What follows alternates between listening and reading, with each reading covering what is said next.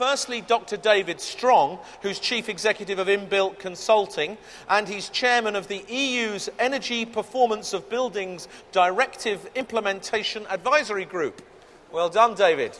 And so David will give us a few words, and then afterwards Maria Atkinson, who's Head of Sustainability from the Lend-Lease Corporation, will give her views. David, you first. Well, thank you, Greg, and good afternoon, ladies and gentlemen. Hopefully we'll get the first slide up. Really just by way of responding to Che, I think in the UK we could have safely said 10 years or so ago with the incoming administration that we appeared to be having an administration that genuinely cared. There was a commitment in the manifesto back then, which many of you will remember, to go way beyond our Kyoto commitments in terms of CO2 reductions.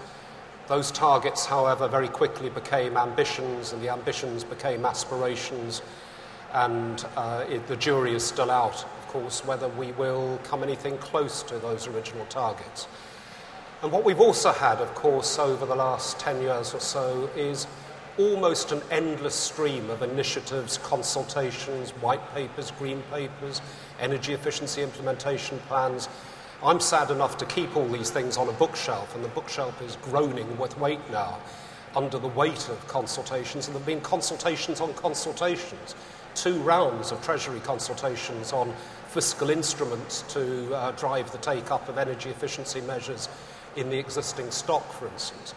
So, I think many of us are beginning to wonder whether the old adage of the road to hell being paved with good intentions is possibly true. But I think Che's actually struck a very important chord with me here, and that is actually providing objective evidence that green buildings pay. It is absolutely fundamental that we come forward as an industry with this information based upon real empirical data on things like productivity improvements in offices, footfall and profit in retail, learning outcomes in schools, healing outcomes in hospitals and so on. Because unless we can demonstrate those things, and the fact and the proposition that we can actually make these buildings aspirational by marketing the power of the marketplace, then it really doesn't matter what government does in terms of mood music and legislation and so on. The market won't respond. So I think my point of view on this is actually we need both. We need government to set the signals very clearly and loudly, and what we need is an industry response driven by driving the marketplace in terms of market demand for these buildings. I think it is vital, though, that government provides some leadership in terms of things like providing simple tax incentives and fiscal instruments as far as the existing building stock is concerned. Because the problem with a lot of initiatives like BREEAM, the Green Star rating, LEED and so on, is that the principal focus is on new build. And, we've already built over 80% of the buildings we will have in 2025, and about 70% of the buildings we'll have in 2050. So the existing stock, to paraphrase Bill Clinton, it really is the existing stock stupid. So that's important, and that's where the marketplace, in my view, alone is not going to respond, and government has a leadership role to provide. And the situation on that is woeful in the UK. There have been numerous select committee reports and other reports which have advised government that the need for tax incentives to drive the uptake of energy efficiency measures in the existing market is absolutely vital. The other thing is that government has got an important role in providing leadership as far as codes and standards are concerned, setting that minimum regulatory floor that Che described.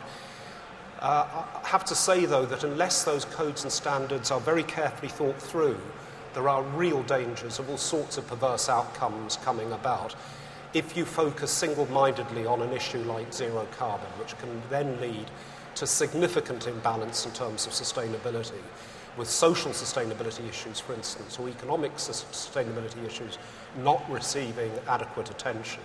That will lead to huge missed opportunities and potentially very perverse outcomes. And I mean, these are the perverse outcomes that could come about from a misapplication of the Code for Sustainable Homes, for instance. We are in real danger of building 2 or 3 million homes on floodplains, homes which will overheat in the summer. You've only got to look at this house that's being built outside here at the moment. That will be as hot as hell in the summer. And some of the early experience from exemplar schemes, BedZed, for instance, which is a fantastic achievement at one level and has helped to set the agenda. Temperatures in BedZed get to over 40 degrees centigrade in the summer. It is documented. So, beware of the perverse outcomes that can come about. The other one, which is really important, and government, again, has got a role to play, and we as an industry need to be acutely aware of, and that is as we seal up our buildings more and more tightly to make them more and more energy efficient, then there are real and serious problems associated with health and indoor air quality. At the turn of the last century, we built our buildings out about 50, typically natural materials. Now we use over 50,000 compounds and chemicals in the construction of our buildings. The cocktail of those things potentially can have very unhelpful and very unfortunate outcomes. So by way of summary, in my view, delivering genuine sustainability, government must now move beyond the rhetoric and the warm words and so on that we've had. The codes and standards must safeguard against the perverse outcomes that I've suggested. Vital that we have some tax incentives, some simple market instruments that help drive this market. The industry, of course, mustn't respond through greenwash. And again, there are real dangers of things like BREEAM and Green Star, that you can build a highly sustainable school which ticks the box or purports to be a highly sustainable school, but where the acoustic environment is so poor that the learning outcomes are completely compromised. So very important that we don't, as an industry in this agenda, respond just simply by providing greenwash. And it is also vital, in my opinion, that we make green buildings a worldwide phenomenon. Just doing this in the UK or Australia or the US is not enough. China and the developing world must respond as well, and there's a vital role for the World Green Building Council, with both Che and I are involved in helping to enable that. So thank you very much for your attention.